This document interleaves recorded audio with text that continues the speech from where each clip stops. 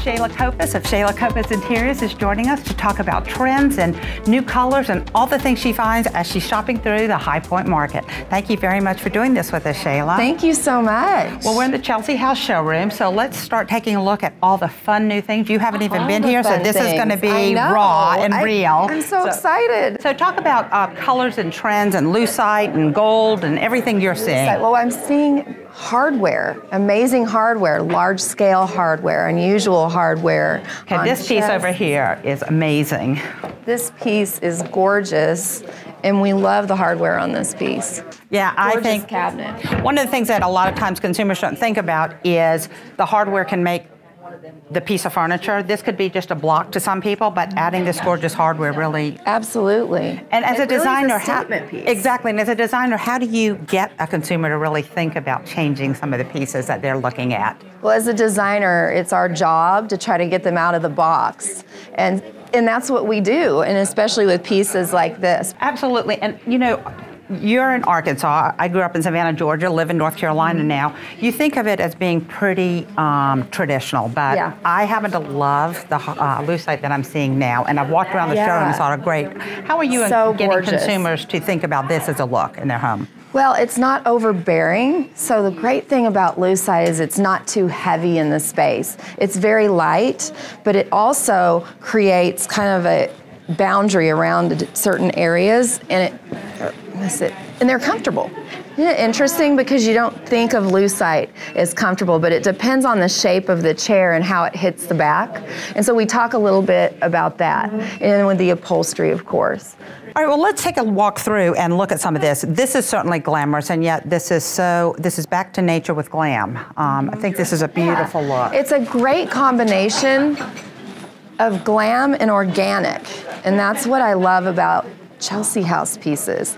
Very elegant, traditional, and yet they have the glamorous feel as well, as you can see, with a mixture of lucite and gold, glam, organic.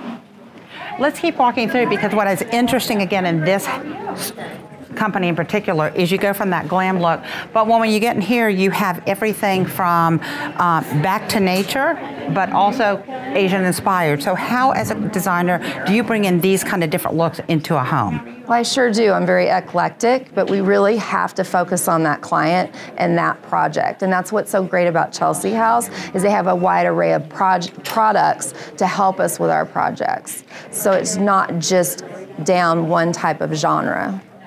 And so can we walk through and just look at some of these fun things they've done? Well, I love this product. I do too. You know, the name of the product is a pagoda shelf, but I would use this for entertaining. With my book, 4 Seasons of Entertaining, wouldn't this be amazing? For me, layering cookies, the different food and I would do cookies. I love it, and that they have it in different colors. And again, I just love the inspiration from even the peacock from all across the world. I do too. I think that's one of the things consumers don't really understand, is they want to have one look, and yet you need to bring multiple looks into the home. You do that so well. So thank you.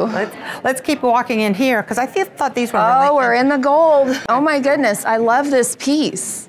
I came by yesterday and did a sneak peek. Wow, I need to take this home with me. Let's open it up. So what's interesting about this is finish inside. It's beautiful. It's a linen with a chinoiserie overlay, and it's just gorgeous. It has a glam feel to it, what you love, but has a little bit of shimmer. But it's very tailored as well, which I love. Traditional piece, and it's just showing how you can really take something and use it in a bedroom or in many places in the home. And lined with velvet. Beautiful, beautiful. I thought this was pretty also with the églantine. Oh yes, it's gorgeous. So again, with that chinoiserie feel to it. The other thing that's interesting is looking at how different consumers live. So as we keep walking through here, a company like this has many different looks. How do you decide as a designer what to bring into your consumer's home to make it their home, not your home? Well, it's about them. And so we actually start with a pretty aggressive intake process with our clients. And we work with them from the beginning on what they want for their projects. So with the intake process, we send them quite a few documents that they're going to fill out on the front end that helps us psychologically get to know them. And as we get to know them, we understand what kind of products they're going to lean toward. So if we do our job on our intake, we're going to always project the right products. How do you add color into a room, Shayla? The best way to add color into the room is to pop color onto neutrals. I love popping color onto neutrals. And you've seen me before in a show house where we used the sofa as our palette. It was our canvas, our palette. And we popped in all the pattern and the color, and that was amazing how it just layers. That's how I use color.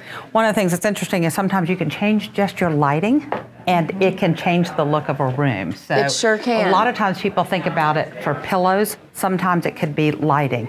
What do you do in your home to change it on a regular basis, or do you live one way and that's it? I do not live one way and that's it. Being a designer, you know, we love so much because we're here, we're at market. There's so many products around us. I do love to change for the different seasons in some of the areas of my home. So pillows, I love pillows, throw blankets, so I change those out during the season. And how about lighting? As we're looking around here, we have both table lamps, we have great chandeliers, there's some floor lamps. How do you get a consumer to be comfortable to bring in the right lighting for their rooms? To get them to be comfortable, it's that intake process again. We talk about the products on the front end and we understand what their threshold is. And then we slowly get them to understand, kind of break out of that box. You know, we are all in our box in certain areas, and if we have that person we trust, then we're going to do that, right? Blue and white, I mean, what do you think about the color of the year this year, the naval from Sherwin-Williams? Well, you know, I like some blue.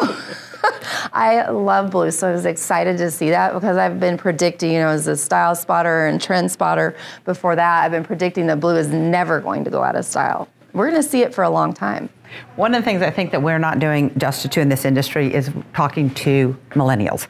This to me is a good example. You can buy yes. Lucite in all sorts of different places, but when you look at the thickness of this piece, I mean, it's just amazing how thick it is, and it shows quality. How do you talk about quality to your clients? That's a great question. The way I bring up quality to my clients is I compare it to a car. When they go out and they buy a vehicle, they're looking for quality, right? They don't want to have to buy another car when it's time for that warranty to be up. So with furniture, it's the same thing. You're not wanting to replace every 5 years, or a lot of times every 10 years. So we want to get a lot of like longevity out of our furniture, and we talk about that, and it's okay to spend more on the front end because you're not going to have to replace. And less is more. I'd rather purchase less for the space, large items, make that impact, and it's amazing, but you actually purchase less in the end. We've talked to some consumers who said they go to Target every week, spend $150, and if you look at that and you start saving and say, no, you can have those pieces you really want, and you know, working with a designer or investing in pieces you like. If something speaks to you and you've thought about it for 48 hours or a few days, that piece is speaking to you. It needs to hug you, and you need absolutely to take it home. you need to adopt it. Exactly. Exactly. Let's keep walking back this way. We're seeing more chamoiserie as we walk through, Ellen. It's beautiful. This piece is gorgeous, and look at that finish. And this looks metal, but it's wood, and it's beautiful finish and beautiful detailing. Yeah, the detailing's amazing. I really like it. Beautiful. I do too, and I love that they put the Ming dogs with the blue and white. Did a beautiful job here. It's special, as well as this piece. Did you see this? That's gorgeous, and again, that's that international flair with the peacocks and. Gorgeous. Wow. And for some consumers, if they were in here, this might seem a bit overwhelming. Again, from a trained designer's eyes, you see pieces. We go right to them. Right. You see pieces. It's like a dog going to a bone. Right. We come in a room and it's like, oh, that piece, this piece. There's a mirror over there. Again, it's gorgeous. It's just. I think these chandeliers are very interesting. They are. The way that they reflect the light, and then the light bounces back down. Okay, I wanted to be sure. Is it a chandelier? Yes, the light's going back up, it's coming back down. It's going up and then it reflects back down. Beautiful detailing. It's kind of an Art Deco feel to it. And so this may not be a room that someone would design for someone to live in. This is, again, it's a showroom that they're trying to sell products, so there's a little bit of a difference. But I think that what you can do is help consumers understand less is more. It is. This is not showing you less is more. This is more and more and more and more. But this is giving you the process of finding the right pieces for your clients. Absolutely.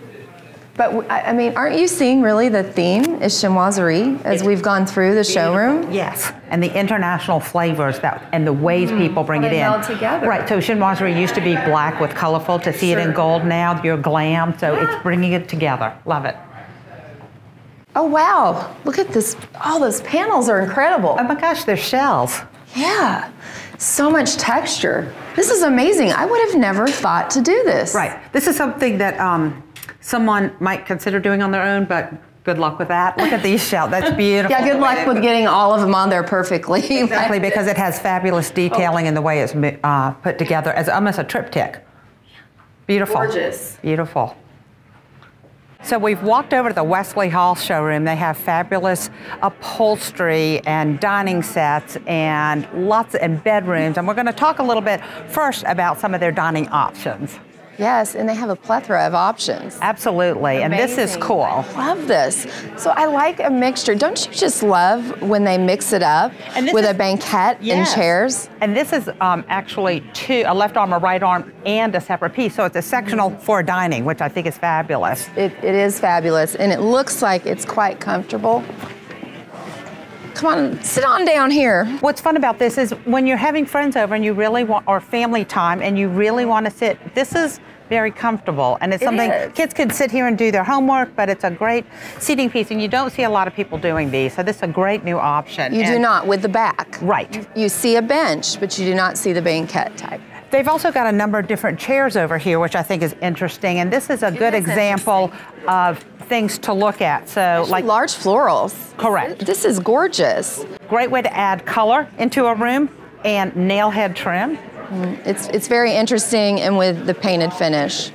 So what they're showing here is the different chairs that are available. So they're trying to show their dining chair options. And I think it's neat that they did it all in the same fabric. Right. And it kind of helps the retailer understand what they're all going to look like instead of different fabrics. When you put it all in the same fabric, it really helps. Talk about fabric and dining and how a consumer should not be afraid of using fabric.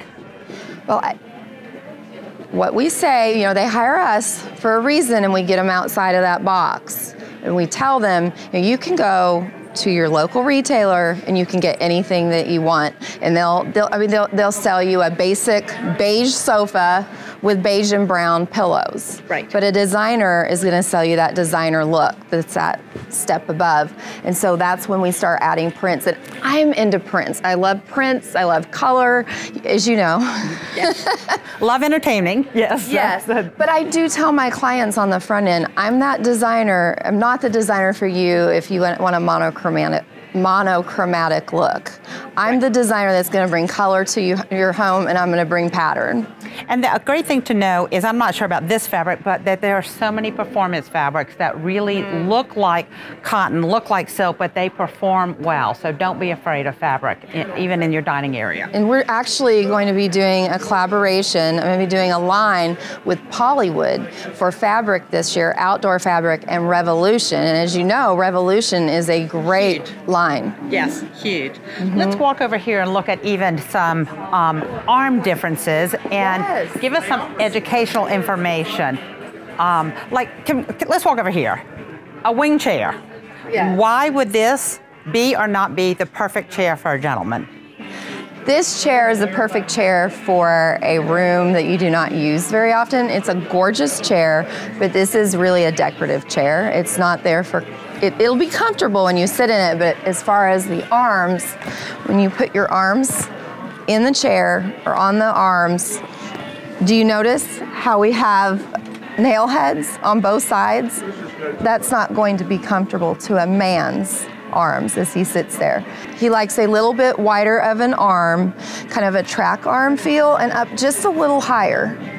So it's important to understand how the furniture is going to be used, as you originally spoke about. Especially, I mean, the function of the furniture.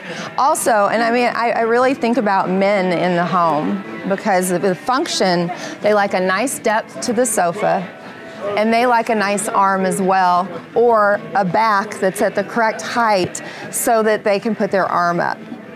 What's great about this setting, from my perspective, is we see a lot of brown leather, but look at the glam that's been put in. All the glam, all the gold. And also the trend of animal prints. And so there is a way to make a brown leather sofa in a room still feminine, masculine at the same time. Absolutely. So it is a nice blend of the feminine and the masculine. How much do you look at fashion? You know, we're talking about animal prints and stuff. How much do you look at fashion and bringing that into the home? We always look at fashion. So as you know, the fashion industry and home industry, we follow the same trends or color trends. And so we look at that to kind of try to determine where the industry is going to go. You know, when they have Fashion Week. Well, right now we're in Fashion Week for designers. Absolutely. What's your personal style? How do you live at your house? Glam, glam, glam, and more glam. And how I love glam, but I also like function. So I look at everything in my home for function. And let's, I know you won't believe this, she's a grandmother. You live with exactly. But my heartbeat. You know. My heartbeat. Talk about living with children, small children, grandchildren in a home and how that works so that your home can still be fabulous, but you are letting everyone live there. Well, performance fabrics, that is the key. Performance fabrics and selecting furniture that is family friendly and pet friendly, because most people have pets. So you want to make sure that those pets can climb on the furniture, that children can climb on the furniture, and that it's not going to wear quickly. Leather's a good example. Like this leather, as you touch it, it may start getting some scratches, and you can buff it out with your hands, but for dogs, this could be something that you will start seeing their paw prints or their claw prints on. Absolutely. But there are some leathers that really are family friendly. Yes, and that's one thing that designers need to look for, and then of course, in the end, consumers. You make sure when they're purchasing that they're purchasing products that are going to work for the function of their family. Thank you so much for being with me. Thank you so much. This was so much fun. Love being with you. Thank you. Love being with you, Ellen. Thank you. Shayla Copas from Arkansas.